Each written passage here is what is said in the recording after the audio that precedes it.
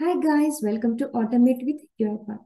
So in this tutorial, I'm going to give you a simple tip about error handling in UiPath. Let's see that. Error number 1. What happens if you don't name the activities? Due to this, nobody understands the source of the errors like the below image. If you observe the image, it just shown as main has thrown an exception. So with this, you won't able to understand where was the exception and how to resolve this. Then what will be the solution for this? Let's see the solution. The solution is to resolve such kind of errors. The simplest solution is to use name of the activities.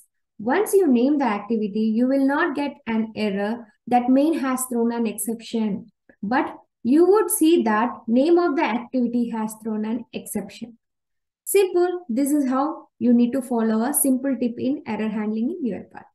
For more tips, for more updates, please like, share and subscribe to this channel. Thank you.